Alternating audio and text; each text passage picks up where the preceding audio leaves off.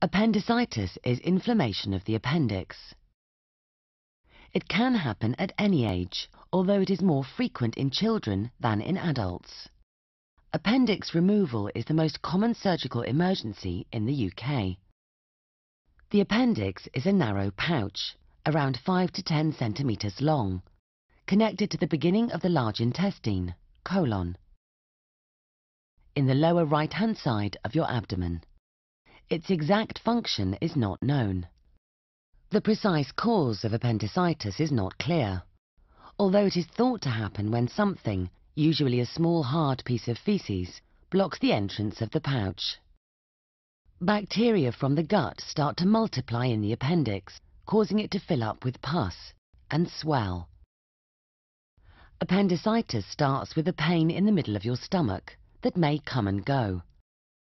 Within hours, the pain travels to the lower right-hand side, where the appendix lies, and becomes constant and severe. Pressing on this area, coughing or walking may all make the pain worse. You may lose your appetite, feel sick, and suffer from constipation or diarrhea. Appendicitis is a surgical emergency, and the appendix needs to be removed immediately. There are two types of surgery for appendicitis: open surgery, where one cut is made at the base of the abdomen and the appendix is removed, or keyhole surgery, also known as laparoscopic surgery, where a number of smaller cuts are made and the appendix is removed with the aid of small tools.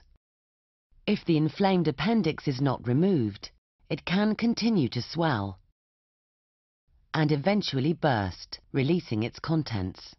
This is dangerous, as the bacteria can cause an infection in the lining of the abdomen, peritonitis,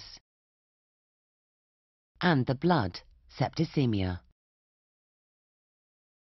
You can live without an appendix with no related problems, as it does not have an important function in the body.